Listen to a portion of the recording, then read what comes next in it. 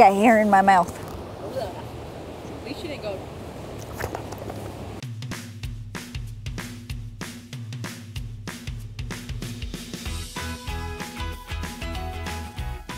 Hey Kern County, Megan Pearson with this week's Around the County, and today we're in Kernville, which in a couple of days is going to be completely transformed. It'll be full of all sorts of people as Whiskey Flat Days takes off. If you get a chance, otherwise come out and check it out. It's a beautiful park. This is actually a county park here in Kernville, so we'd love to have you come spend some time with us here. Speaking of Whiskey Flat Days, starting this Friday, February 14th, Whiskey Flat Days will kick off.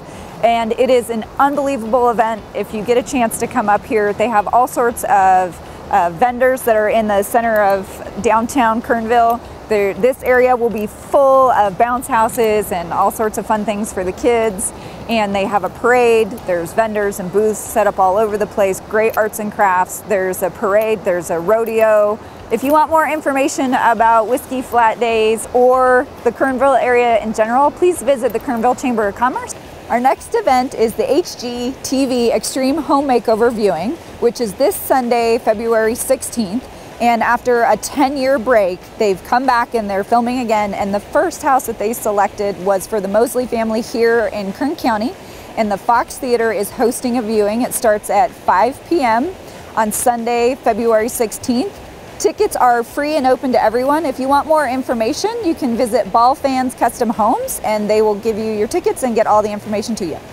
Our next event is the 2020 Founders Day event for Shafter's Minterfield Air Museum. They're hosting an event at Hodell's on Saturday, February 15th at 5:30. You can get tickets and information from the Minterfield Air Museum. Okay, our next event is Acoustic Fridays, and that happens up in the Pine Mountain Club area. It's this Friday, February 14th from 7 to 9 p.m. It's live music from local talent. They do this every Friday. We encourage you to go participate, and if you want more information, you can visit the Mountain Communities Chamber of Commerce. Next up, we actually want to tell you about a couple of local hikes here in Kern County that we would encourage you to go check out. The first one is in Tehachapi. It's the Tehachapi Mountain Trail. It's a 4.8 mile out and back hike. It's accessible all year long. During the spring, there's great wildflowers, there's bird watching.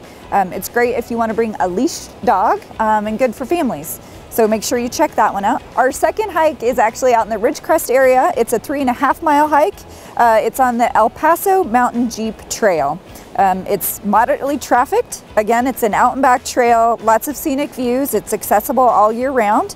And again, leash dogs are welcome. So that's out in Ridgecrest. Please get out there and check it out. Last, just a couple of quick reminders. Election Day is coming up. Your vote by mail ballots went out on February 3rd and your sample ballots are on their way. If you want more information, you can visit kernvote.com. And the state also has a really great site that has a ton of resources about this election and all the others as well. And that is vote.ca.gov. That's this week around the county, and we'll see you next time.